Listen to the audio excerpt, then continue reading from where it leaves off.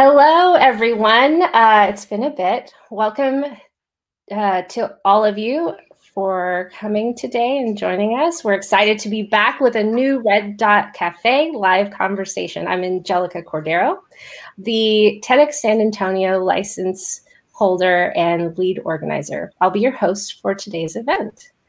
We want everyone to take part in this conversation, so please leave your questions and comments in the feed. As the chat continues, we'll be monitoring this feed to highlight questions that we might be able to bring into our discussion. Today, we're happy to be joined by World War II historian and award-winning author Keith Lowe.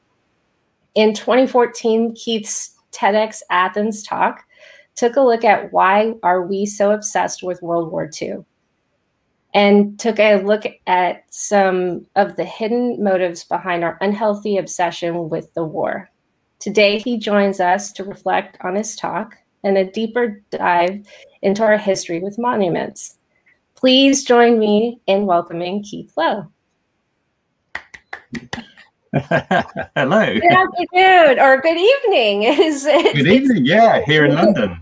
Yeah, we're so excited to have you with us today. I know that we have quite a bit to chat about, so I thought we would just go ahead and get into our discussion. I know that leading up to us even reaching out to you in the first place, I was lucky enough to be introduced to your talk through my graduate school program. I'm studying currently to get my master's degree in World War II history. And one of the things that really stood out from your talk for me was just given the events of the last year, the spotlight on the importance of history, and especially the monuments that we've seen and the statues we've seen, all of the things that have been happening this last year has been pretty prevalent. But I thought that where we could start maybe our discussion is first, you asked this question about, why are we all so obsessed with World War II? And I'm just curious, personally, why are you obsessed with World War II? I mean, that's quite a difficult question to answer. It's easier to answer it as sort of, why is the world so obsessed? But me, it sort of goes quite deep. I have family who are involved in it. I grew up hearing stories about World War II in Asia, actually, from my grandfather, who fought in India on the Burma front. So there's a sort of personal history of my family which is involved. But I suppose really it's just that the Second World War is it's the biggest story we have, isn't it? It's the one story which has affected the entire world. Everybody's got a story about the Second World War. Everybody's got a grandfather or a cousin or a friend or who was involved somehow in the Second World War. So there's such a wealth of stories there, and they're so dramatic. They're so you got the good guys and the bad guys, and there's holocausts and bombings and explosion. It's got everything you could ever want in history, surely. So yeah, I am a self-confessed World War II geek, and I won't apologize for it. I can understand. There's even love when you start looking into the letters that they wrote to each other during that time. There's so much about family and just loss and grief and just so many different things. It's hard to not get swept away in it all. Do you find, with so many of that particular generation who did firsthand live through the war, do you find or have any concern about this same kind of obsession, this level of obsession we have right now? Are you have any concerns that in the future that it won't be, that it'll be less than a diminished level of that level of obsession we have now, because they're passing away? Yeah. Yeah. I'm not concerned about that. I just see that as a natural, that's the natural course of things, isn't it? We had the same thing with the First World War, that when that generation was passing away in sort of in the 1990s. I don't know how it was in the States, but here in Britain, we had sudden sort of flurry of interest in the First World War as the last guys were dying, and that's natural. These are people who are important to us, and we want to rush in and get as much of their stories and the sort of access to their real lived experience before, we can't get that anymore. It's important to us. So we're kind of going through the same sort of thing now. I mean, there are lots of people who I've interviewed over the years who aren't around anymore. It seems like almost every week I hear another bit of sad news. So there is a specific reason why right now we're obsessed with the Second World War, on top of all the other historical reasons why we would be. Yes. So I myself, my grandfather was in the army as a private first class for the Coast Artillery, and then came back and he served overseas in Europe as well. So it does seem like a lot of people's obsession currently has to do with the fact that it's familial. It's the people in our lives. I know that we just got a comment from somebody who's watching currently, Michelle Koch, who said, my grandfather was a Red Cross nurse stationed in France. My mother and my aunt were evacuated to the Cotswolds. Okay, so, right. Lots of people have that personal connection. One of the things that I have found really interesting in the scholarship of this particular history is that, it spans so many different subjects. I feel like we say, okay, we're historians of World War II history, but then you start getting into the nitty gritty and you're like, but what specifically? And so I know that your most recent book, Prisoners of History, more so particularly focuses on monuments. And I'm curious to know what took you from having a general obsession about the war to then getting to the more specifics of monuments themselves.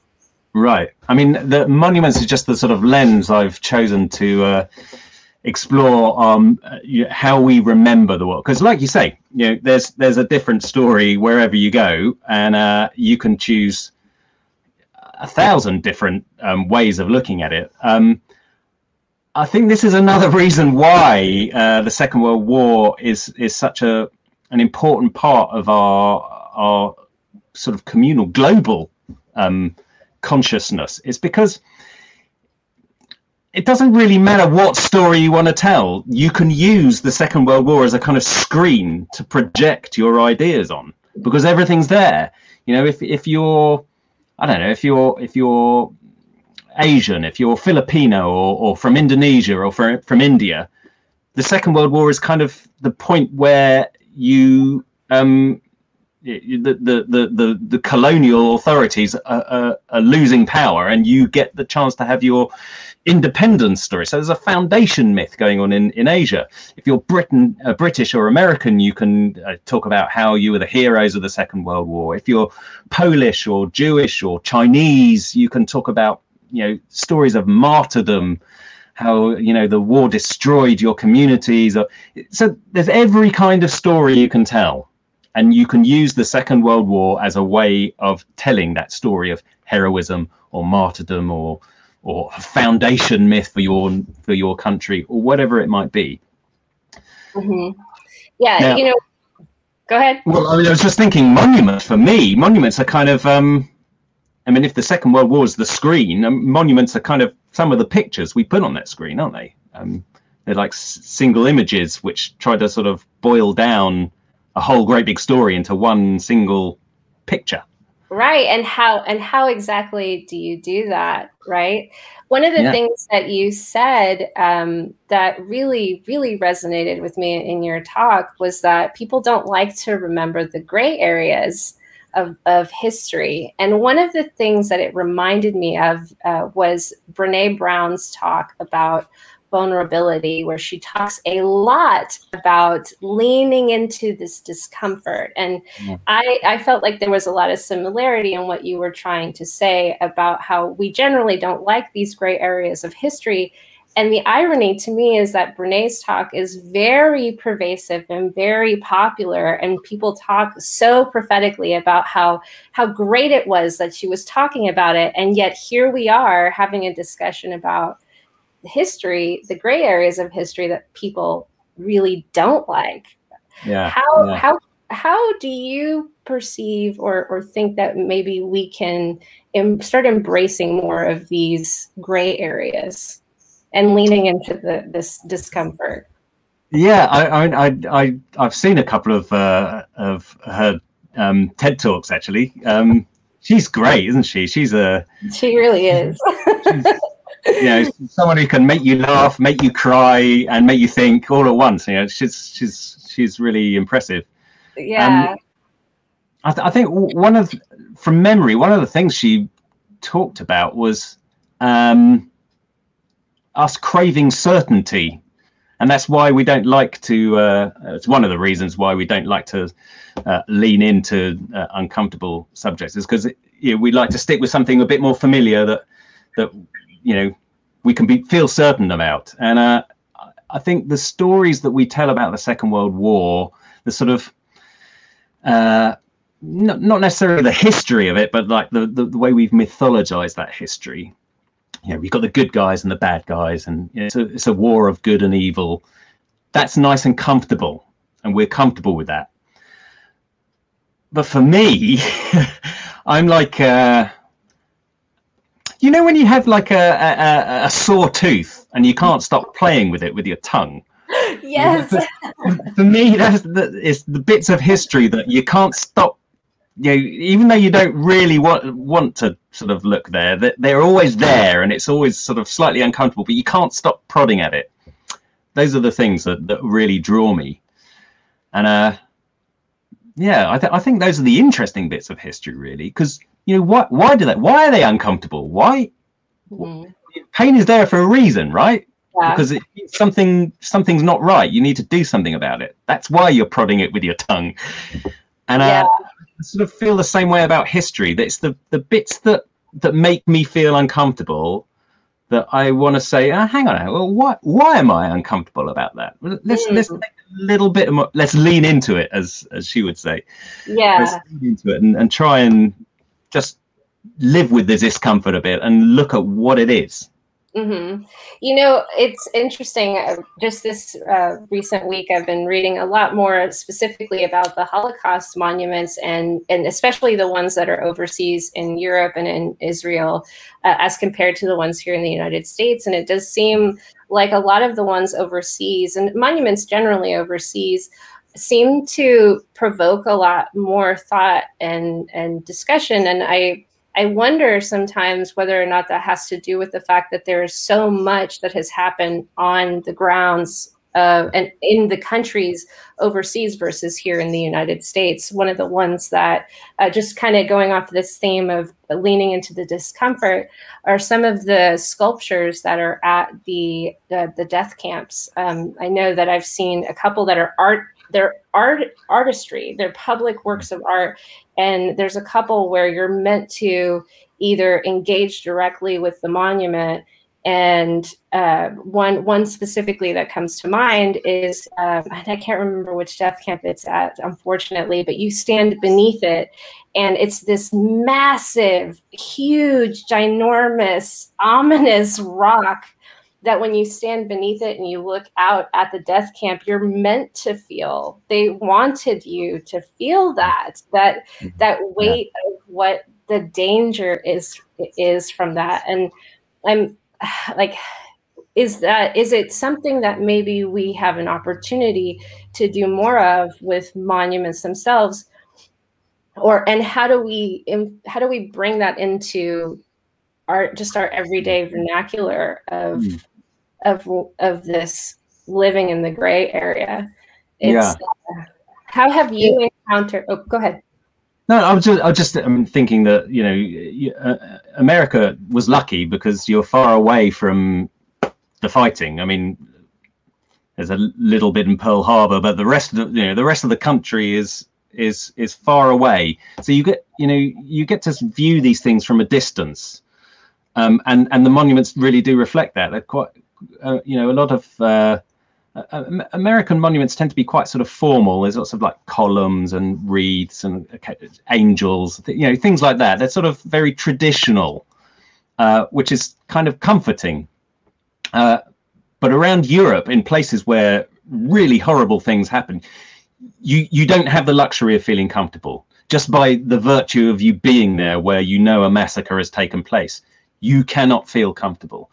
And the monuments also reflect that. So that one you took, I don't know which camp it was either, but yeah, you have to feel the sort of weight of it's literally the weight of history on your shoulders as you're standing by these things.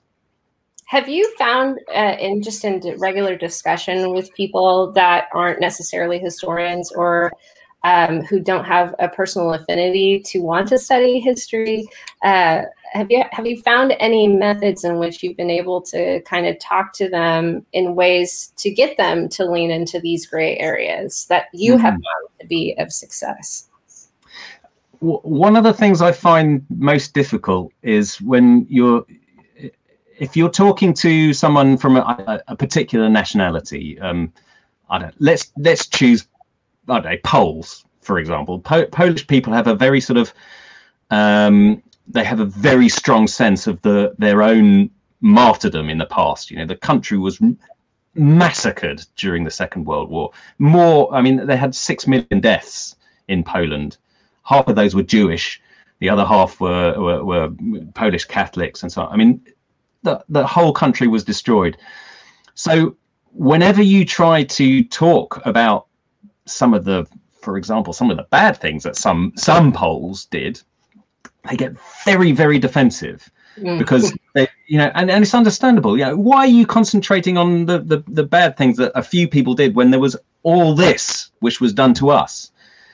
So I suppose sometimes when I'm talking to people, rather than concentrate on what you did, what you guys did, I bring it back on myself. You know, my country. I say, well, you know, Britain betrayed Poland. We did this terrible thing to you guys. We left you in the lurch in 1939.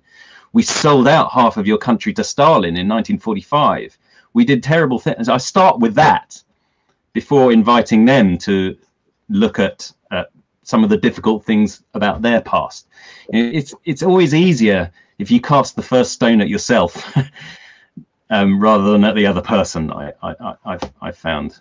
Mm-hmm. Have you encountered any really interesting or unusual perspectives in discussion in that frame? Things that have maybe caught you by surprise? Caught me by surprise. Well, not really that have caught me by surprise. I mean, there are things that sadden me because I can see them coming, and I'm hoping they won't. So there's often this sort of unhealthy argument about memorialization between, I mean, just stick it. Sorry, Poland. I'll stick with you for the moment. But between Poles and Jews, for example, in Israel, there's a sort of argument going on about like who's got the greater victimhood status, which is sort of understandable given the trauma that both sides have gone through. But you know, it shouldn't be some sort of competition. That really saddens me when I see that kind of thing going on. Absolutely. I'm going to take a question from someone who's watching right now. Laura asks, are there any World War II monuments you have not visited that you would like to go to? Ooh, that's a good question. Let me think. Yes, there's one in Brazil that I never got to see. It's I mean, I've seen pictures of it, but it's a monument to the Brazilians who fell in the Second World War, because of course Brazilian soldiers were there, but there was only there was like I think they suffered 1,000 or 2,000 people died fighting on behalf of Brazil.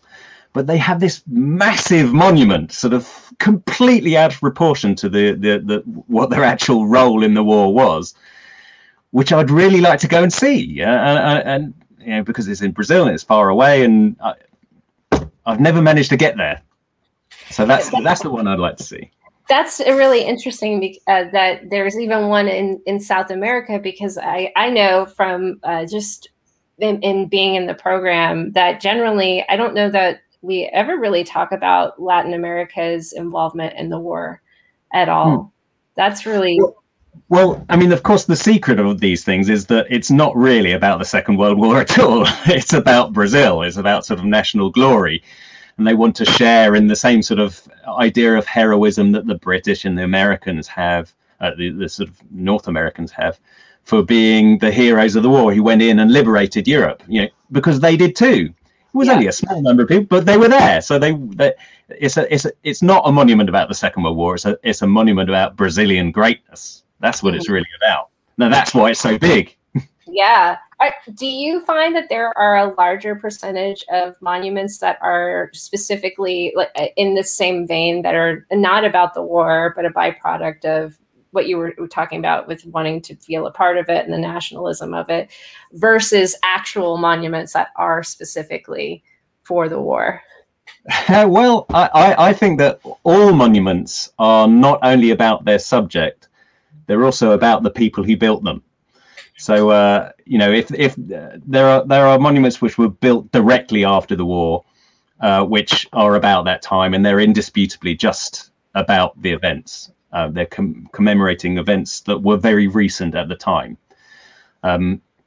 So there's one in the book I talk about, which is a shrine in Bologna to the fallen, to the people who were executed by the Germans and so on. They've got this whole big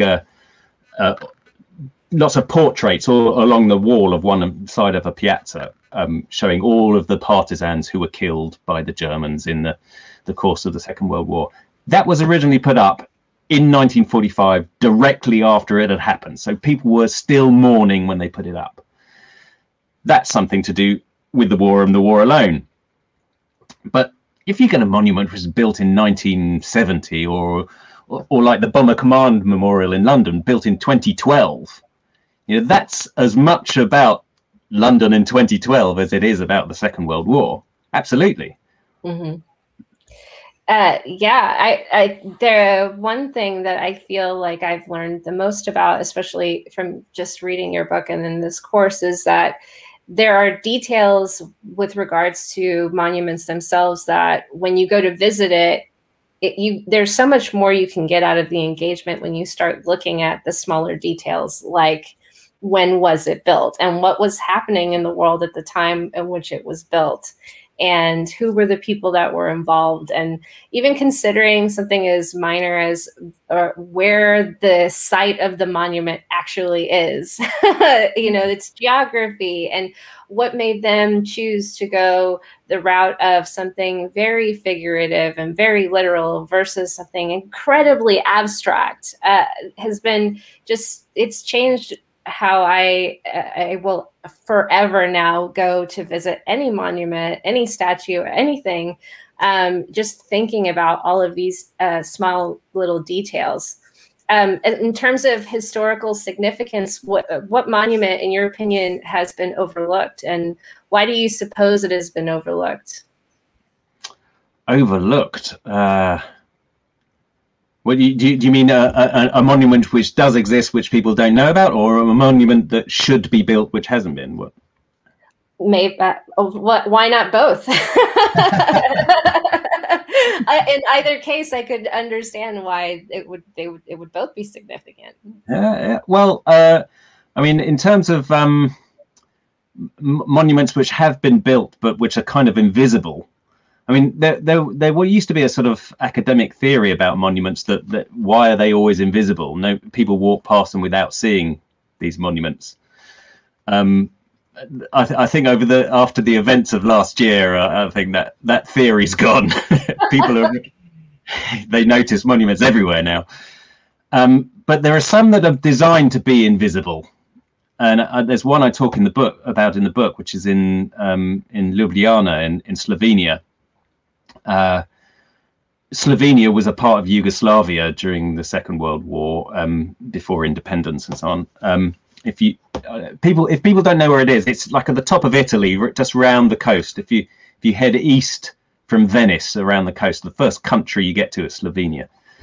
And they had a really gruesome history in 1945, because that was where all the German army were retreating northwards, taking all their collaborators along with them, and the partisans were following afterwards. And they got to the border with Austria and met the British, tried to surrender to the British, and we turned them back to be massacred. And they were massacred in their tens of thousands, taken off and shot and thrown down into sort of ravines or down mine shafts. I mean, tens of thousands of these people. It was really quite gruesome. And this was never really commemorated, because it's quite a difficult, how do you commemorate something like that? These are fascists who are being killed by communists. Neither side, nobody likes either side, really. So in Ljubljana, they created this monument, which was these just two monoliths which stand sort of opposite one another. They're just like two big blank walls. They don't really say anything.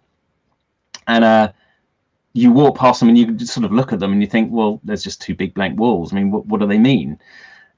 The politicians who put that up did it in that way because the feelings around this subject are still so raw, and people don't know where to put themselves. And there's some people on the left of the political spectrum who hate the fascists, and others on the right of the political spectrum think the communists are the worst. And rather than confront the issues, they just sort of made this very vague, sort of abstract, almost invisible monument to kind of disperse the feelings around it. So something like that is a monument which is overlooked,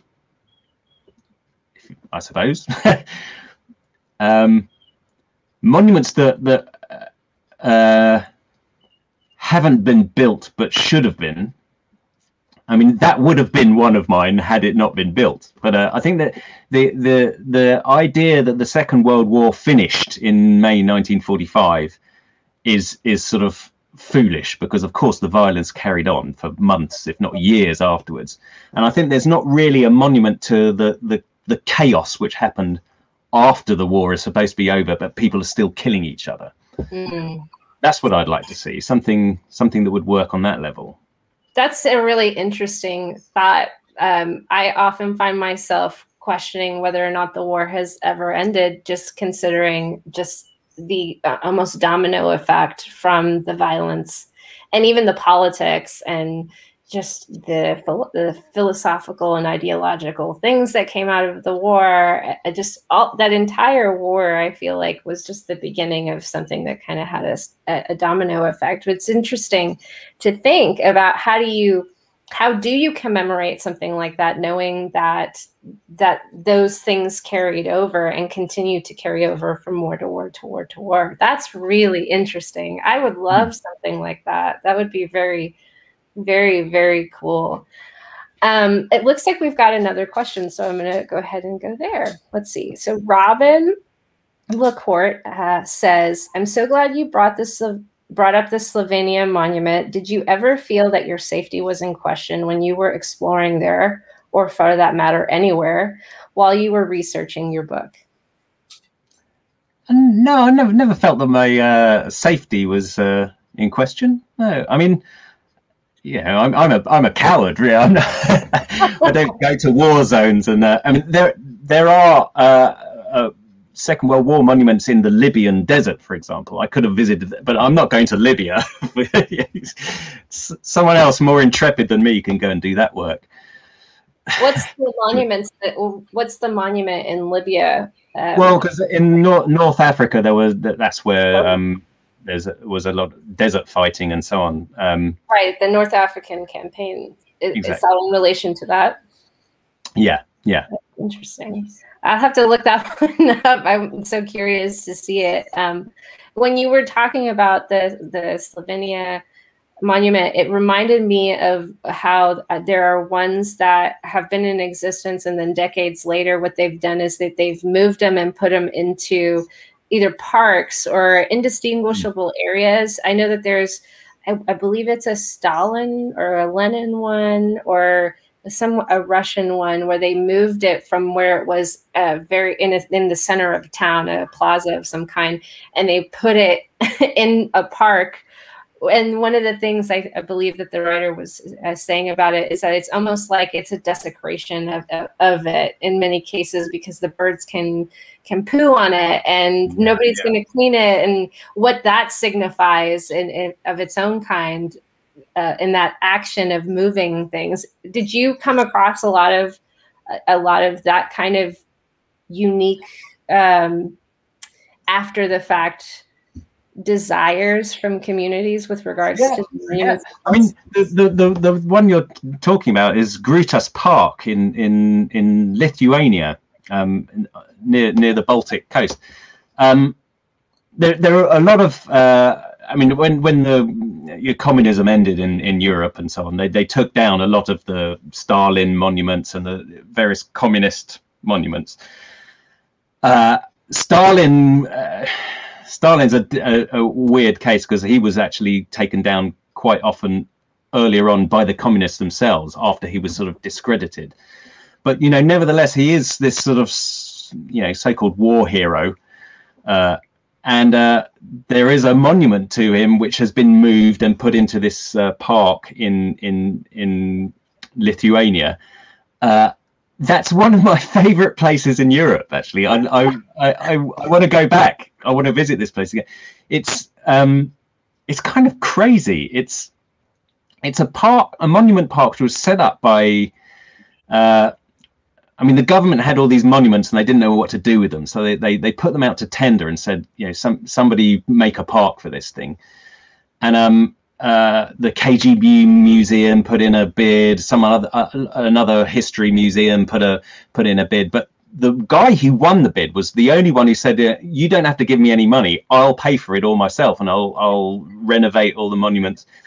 And he wasn't a history professional or a museum expert or anything like that. He was an ex-wrestling champion who was made his living as a mushroom farmer. This is the guy who got hold of all these monuments. Wow. And he set up this park and he put them up, and he thought, I want to make this a tourist destination. So, well, we've got to have something for the kids. So let's also put a zoo in there, and like a big playground, and you can have tanks, and the kids can climb on the tanks, and they can also climb on the climbing frames, and we'll put Lenin in a field with some llamas, and they can wander around it. Wow, it's a bizarre place, and a sort of tasteless and kitsch. I mean, also around the perimeter, they've got the barbed wire fences with guard towers, so it's like you're going into a sort of gulag theme park as well, and they've got loudspeakers playing old Soviet music, and it's just weird. This place is really weird. That sounds so fascinating, though. it sort of works because these old monsters from history are kind of being ridiculed in this. I mean, I don't know how much of it's by design, but they are being ridiculed. You got Lenin there in a field with llamas. You can't take him seriously. It's not like it's when he was standing on the town square with, above everybody.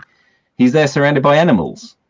It sort of takes the sting out of it, Yeah, it further makes the argument of needing to better understand the intention of the person and how, and in doing that and constructing that entire facility. Did he mean for it to be perceived in that from that perspective, or did he not? I mean, I think he's the sort of guy who has a bit of a twinkle in his eye, so I think he was definitely trying to ridicule these things. Yeah, that's so interesting, though. I could never imagine something like that happening here in the United States. It would be very fascinating to do. Can I just say though that I mean it wasn't universally popular there either. I mean, there was a lot of kickback against this guy. People saying you're ridiculing our suffering here, and there was a lot of complaints about it. So it reminds me of something that you mentioned in the book. I believe it was in your last chapter, though, where you're talking about what are the alternatives, especially with these problematic monuments and statues that we have. And one of the things that you had made as a suggestion was, is there some kind of statue park we go to? Like, how do we continue to have this opportunity to engage with this history, because it's still incredibly important. The statue may be incredibly problematic, but there are so many things that we can still learn in going to visit them. So what's the alternative? But it does make me wonder then, does a statue park have that same sentiment that this location you're talking about, where it kind of cheapens the statues themselves? It's always a catch-22. I feel like everything, when you talk about any kind of solution, especially with problematic monuments, it's always incredibly complex. Yeah. I mean, we had similar things happening here that you had in the States last year, where people were tearing down monuments to do with slavery and colonialism, that kind of thing.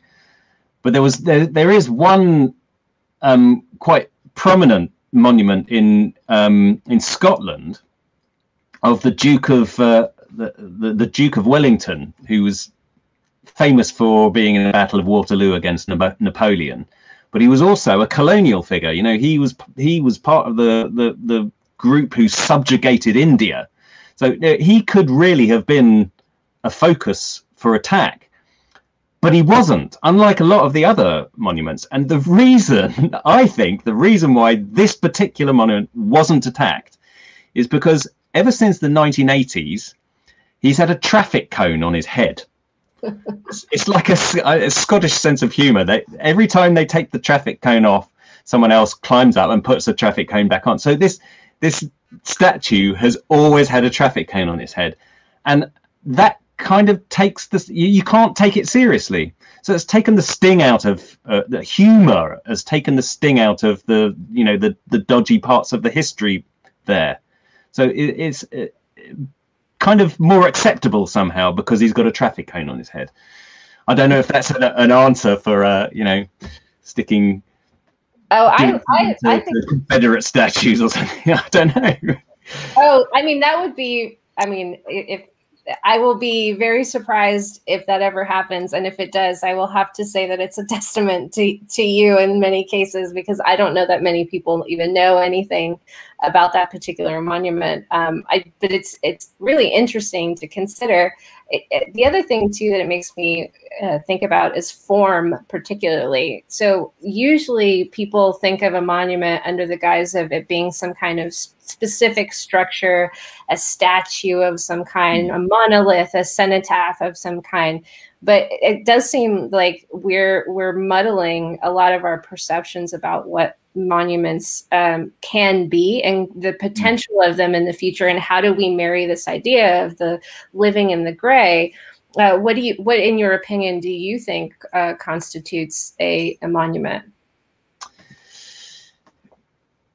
Well, when it comes to things like statues and so on, they're quite often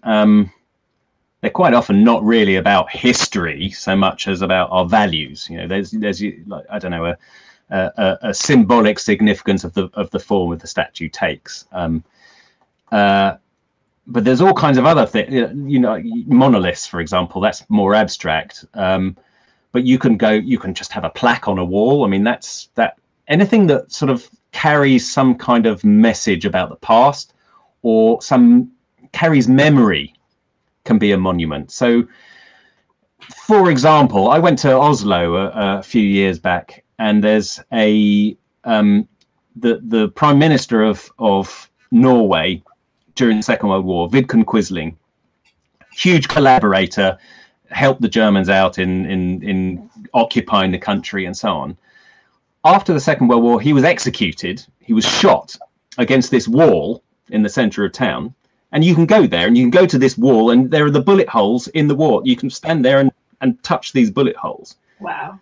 It's just a wall, but it carries the memory because of what happened there. So I figure, for me, a monument is anything which carries that kind of memory of the past. Yeah. One of the, not to keep harping on Holocaust monuments, but it's only because it's been more recently in my mind and just in reading currently. But as you were talking, the thing that it reminded me of was the anti-monument movement, and how there are some that they use people as the people to take the actual physical place of a monument. I know that there's a couple where what they've done is that in the location where they had burned the books, where the Nazis had burned the books, that they actually went and they submerged and went down into the ground and built a library. It's empty bookshelves, and so when you stand above it, you look down. It's a different take on this act of remembrance, that what they wanted people to do is to know that we are the ones that are responsible for memory and remembrance and the act of remembrance. And so instead of erecting something, they were doing these different things. It's really really interesting, really fascinating how they're doing something very different. Another example that you had pointed out in your book was the Liberation Europe, the connection where it's a path. And I found that to be really interesting as well. Would you explain a little bit? You would be a little more well-versed in explaining a little bit about what that exactly is and the significance of it. Well, this is something that's really quite unique. It's the only example I can think of a transnational monument. It's a hiking trail which goes from the beaches of Normandy, where British and Americans and Canadians landed on D-Day, and it follows their path all the way through Europe, all the way to Berlin.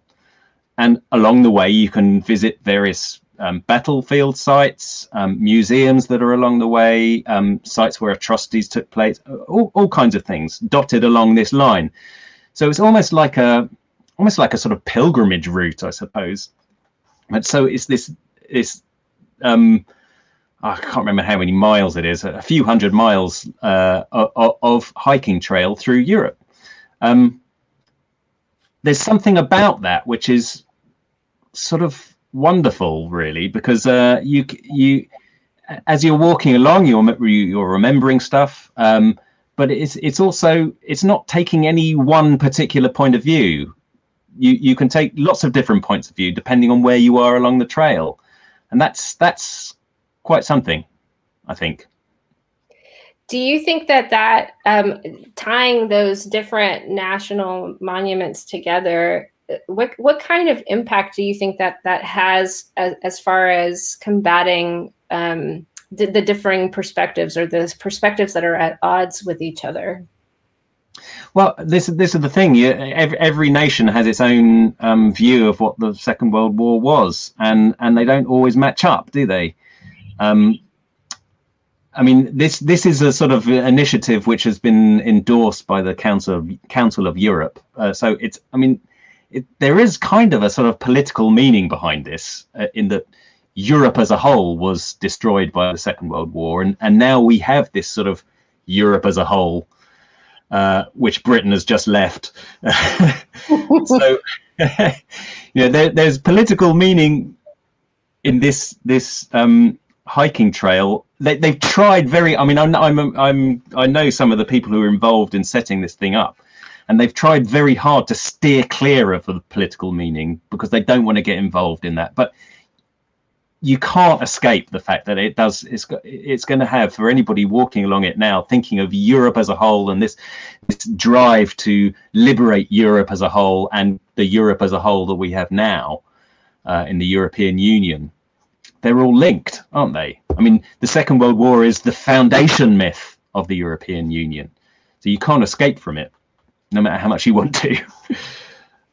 How do you think an initiative like this, if let's say in the United States we were to do some kind of linkage of our own, because I mean here we have something very similar, not with regards specifically to World War II, but I think of even our national history of itself. There have been migrations of people from the South who fled to California and to the North in hopes of a better life. And there's plenty of other things like Manifest Destiny. And when we were trying to get more freedom trail. There's the Underground Railroad. I mean, there's so many different things that I wonder if we were to do something similar like this, if it would have the same resonance that it seems like it may have better in Europe. I don't know. I'd be curious your opinions. Well, I don't see why not. I mean, something like the Underground Railroad. I mean, that's got. It's not just a sort of a little thing. This is got huge emotional power for a lot of people. I mean, so I don't see how that would be any less significant than the Liberation Route Europe, which has an emotional significance for Europeans. Mm-hmm. Because the Liberation Europe one, I'm only thinking like how there's different perspectives from different nations, that they have their own manner in which it manifested in the monument itself. So I wonder if there's opportunity for us to take something like the Underground Railroad and the Confederate monuments together. And how do you that would be interesting. Yeah. Right. Like going back to what we were talking about at the top about living in the gray and leaning into this discomfort, is there opportunity for us to do stuff like that? It'd be really interesting. It'd be difficult to sell, I imagine, but you know that, yeah. but I think it's important to try and think of, you know, it's very easy just to tear monuments down, and sometimes frankly you should tear them down. I mean, you don't want to give honor to something which is shameful, but at the same time sometimes it's good to be reminded of your own shame, you know. I mean, I remember a few years back, you know, in France, in lots of places in Europe, they have this tradition of naming streets and squares and schools and so on after famous people. There used to be loads of streets named after Marshal Philippe Pétain, who was the sort of hero of the First World War. But in the Second World War, of course, he was head of the collaborationist government in France. So, you know, all his heroism leached away and he was suddenly a traitor. So all the streets that used to be named after him have gradually through the years had name changes. And the last one went, I think it was in the news about 4 or 5 years ago. The last street named after him was renamed. And that means that every time someone walks down that street, they're not reminded, A, of their First World War heroism, but B, of also their Second World War shame. And the combination of those two things, I think, is everybody's got shame and pride in their past, and we should be reminded of both things, not just one or the other, no matter how painful it may be. So trying to find some creative way of making sure that we experience that shame as well as that glory, I think is really important for any society. I totally agree with you. I know that we're getting close to the end of our hour together, and it's been such a great conversation. I'm sure that you and I could talk ad nauseum. So I just wanted to end, I think, on this one thought that kind of riffs off what you're talking about. We all come from different cultures, generations, and experiences. And as a historian, I'm sure that you've found your own tools in helping to change your thought process to combat your own memory bias. So what are some that you would suggest that we can all incorporate into our own thought process to help combat our own memory biases? Wow. I mean, one thing I'm constantly aware of the fact that I'm a white, middle class, English, quite privileged man. So, you know, I tick a lot of boxes for privilege. I was also privately educated. I mean, how far do you want to go? And it's important to remember those things when I'm writing about a subject, that I'm not black, I'm not a woman, I'm not a working class individual. But I don't think it's enough to try and just incorporate that into your thoughts, because you're always going to make mistakes. You're always gonna forget, you know, one aspect, and you're always going to be. It's not the problems that you see; it's the problems you don't see. So for me, it's not just only about thought processes. I think you've got to be a bit more hands-on about it. I mean, even if it's just something as simple as doing what doctors do or pilots do, you know, make a checklist, write it down. You know, you write down a list of your attributes: white, middle class, male, whatever, and write a list of the opposite, and then look at the, you know, okay, hang on a sec, how would this look if I was a woman? How would it look if I was black? How would it look if I was, I don't know, not European but African? And if you've got that list in front of you, then you can check them off, that at least you've considered it. You might not get it right, but at least you considered it, and try to find sources from those places as well. Not just look at the same old sources that you always look at. So, I mean, that's what I do anyway. I have a list in front of me that of things that I am bound to forget to do, just to remind me to do them. I love that. It's the same that I do myself. So it's good to hear that there are others who have similar practices as well. Well, it's been a great hour. I could talk to you ad nauseum for forever. But I know that we're at the top of the hour. So just to close off everything, how can people stay in touch with you?